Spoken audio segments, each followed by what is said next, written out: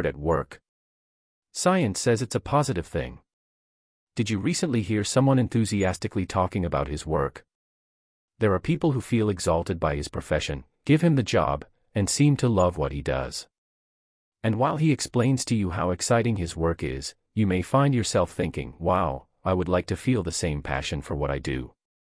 Sometimes, when we listen to enthusiastic people about their work, our minds involuntarily think about the negative aspects of ours.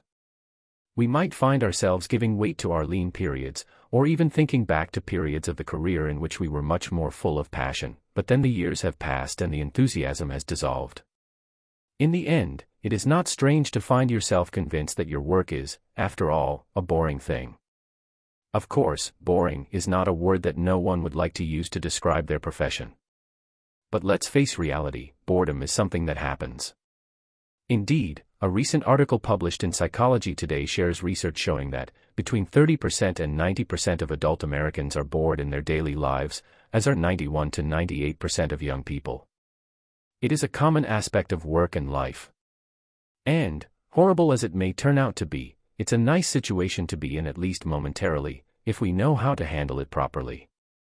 To be honest, researchers today study the importance of boredom in our daily lives and in our careers. In the absence of boredom, a person would be trapped in unsatisfactory states of affairs and would lose useful experiences on an emotional, cognitive, and social level. Boredom is a wake-up call that tells us that we are not doing what we would like to do, and also a push that leads us towards our goals and projects, wrote Andreas Elpidera, professor of philosophy at the University of Louisville. In essence, Elpidera argues that boredom is a warning that says we sat on our laurels and urges us to create the basis for changes. This too proved to be true. In our travels, during talks with leaders, and in our research, we have heard thousands of people enthusiastic about their work. And if we often ask where this motivation comes from, it is rare that we are told, I was bored. But often the answers are synonymous with boredom, things like, I was frustrated by the situation I was in, I realized that things didn't move. Here are some ways we've seen a bored person overcome his boredom and get great results. Accept the feeling. We all know what boredom is, and our natural reaction is to minimize it by making us busy or distracting. But we should not, in fact, we should take a step back, think about why you feel bored. What is wrong with your work? Don't deny your mood by avoiding it, use it as a flywheel to understand what the problem is. If necessary, take a vacation to reflect. Think of others too. A preponderant part of boredom is a sense of selfishness. It's normal, when we get bored, we think only of our condition. But try to change the perspective on those around you, think about how your work, or the things you do, could affect the lives of others. Our research shows that 88% of the winning projects are born with the question, what can I do that has a positive impact on others?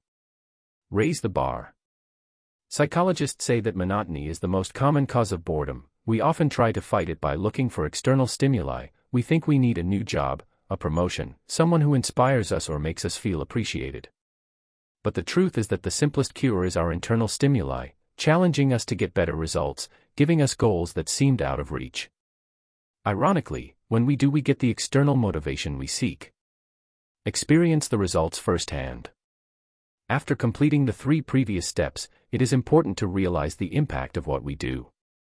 Think about the recipients of your work, who may be clients, colleagues, or a specific group. You may never realize what you've done if you don't touch it.